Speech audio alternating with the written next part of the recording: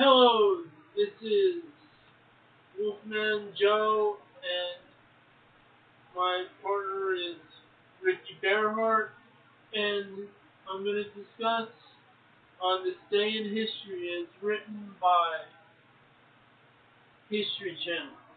On this day in 1814, Francis Scott Key pens a poem which is later set to music, and in 1931 becomes America's national anthem, the Star-Spangled Banner. The poem, originally titled Defense of Fort McHenry, was written after he witnessed the Maryland fort being bombarded by the British during the War of 1812. He was inspired by the sight of a lone U.S. flag still flying over Fort McHenry at daybreak, as reflected in the now famous words of the Star-Spangled Banner, and the rocket's red glare, the bombs bursting in air, gave proof through the night that our flag was still there. We will discuss about the War of 1812 on this podcast. Now, Ricky, take it away. I am looking at a story from a thing, Today in History. It's an app. Today in History, the Soviet probe Luna 2 crashes onto the moon, becoming the first man-made object to reach it. Luna 2 E1A series was the second of the Soviet Union's lunar program spacecraft launched to the moon. It was the first spacecraft to reach the surface of the moon, and the first man-made object to land on another celestial body.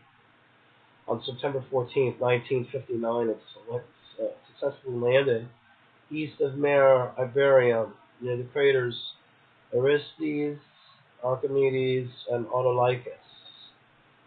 Autolycus is, I believe the word means Prince of Thieves. It's association to Al-Qadir, the Green Man. It's a very fascinating piece of history back when there was a space race. Back when we were competing as superpowers to, go up among the stars and do these things. And imagine how we felt first Sputnik and now that, and it makes you wonder about that space race and what that was really all about. For those who are tuning in and listening to this podcast, this is Spiritus Holographica. On this show, we discuss about things that happened this day in history, and we discuss what happens if this happened alternately in another parallel world. He means the parallel variations, alternate continuums, and it's the implication behind it is that there's different layers of possibility that occur between decisions, and that certain decisions apparently carry such gravity that if they were made only a little different, they'd have a butterfly effect and change vast courses throughout the world. For all of you who don't know what the butterfly effect is, you have a smartphone, you can look that up. The implication is that every little decision maybe has a great lever of weight and influence. Yeah, it's like, let's just say, what happens if Francis Scott Key was not on that boat ride that one day? And I went to Baltimore about 4 years ago, and I was on that boat ride. So, not the same boat ride he was on, but as they were dictating that he was writing that poem, and he didn't know which side was going to win that war. What happens if the British won the war? Then what path would America take place in? Yeah, well, such is the nature of war. Consider the Red Shield and Napoleon. Consider, the many different conflicts, how if things had gone slightly different, incredible changes. I mean, World War II, the Eastern Theater, the bombing of Hiroshima and Nagasaki. There's a million projected casualties of American dead. And I don't think either one of us would have been born had they not dropped those bombs, as horrific as that was. Because I don't know if your family was fighting during that time, but my family was in that war. My grandfather specifically was supposed to go into Japan. So he certainly would have been among the over a million of forecasted death. So war is a horrifying enterprise. Yeah. Regardless of what's going on, it should be avoided, not promoted. No. Yeah. So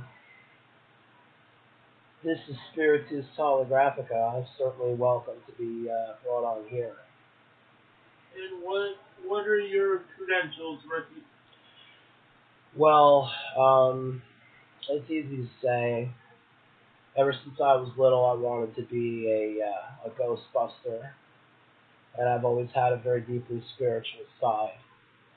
I'm an emissary from the Ilkanos Network, where we have 3 different podcast channels dedicated to this sort of material.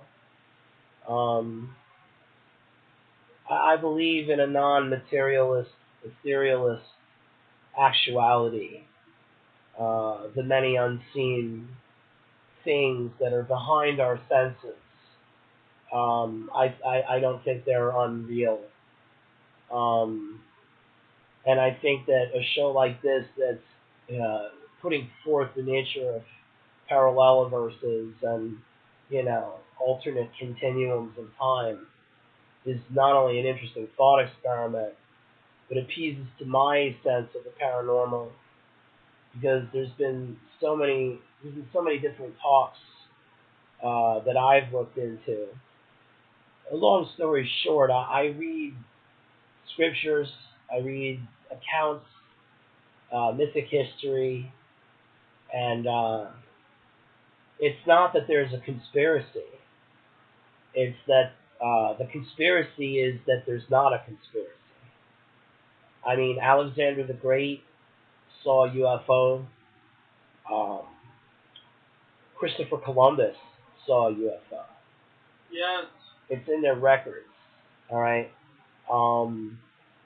There's all sorts of strangeness. Now, I did a lot of research, read a lot of different books, and I've been all over YouTube. I could recommend channels to anyone who wants to look into this sort of thing.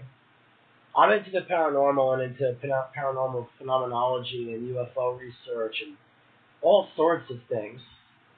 But in this particular case, on this channel, what I hope to bring to the table is my studies of awareness.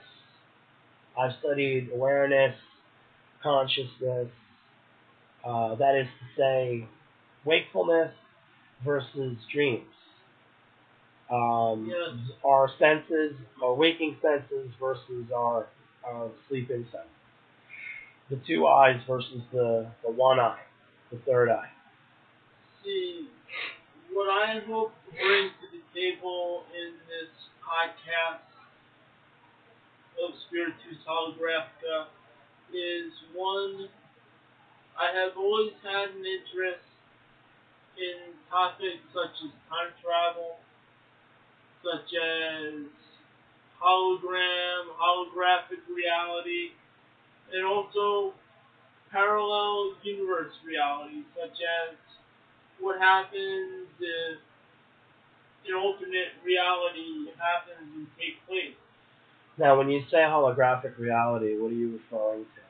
holographic reality could be something where you could be sleeping at night, and then what they may call hallucination or whatever can be a hologram. But you don't know. It could be either or. It's the fine line. It's like no one can actually tell, even though this, you know. Are you talking about the nature of reality itself, or the ebb and flow of consciousness in and out of sleep? Consciousness in and out of sleep, I would say. So you're talking about the editing phases between wakefulness and unconsciousness. Yes. So when you say hologram, you're referring to the editing process of nature. Yes. That's not a bad handle to put on it, certainly. Because not only do individuals have consciousness awake in sleep, but whole civilizations are awake in sleep. Like the Dark Ages, the amnesiac ages of prehistory, which obviously exist, but we don't have a record of them. You think about it. You know, we're in the year 2018. Supposedly. At least that's that is the consensus, yes. However, I'm a firm believer that this Earth is a heck of a lot older than just 218 years. Even the date before Christ, I think, was 2008, 100. Was a lot. Well, yeah, well, sure. I mean,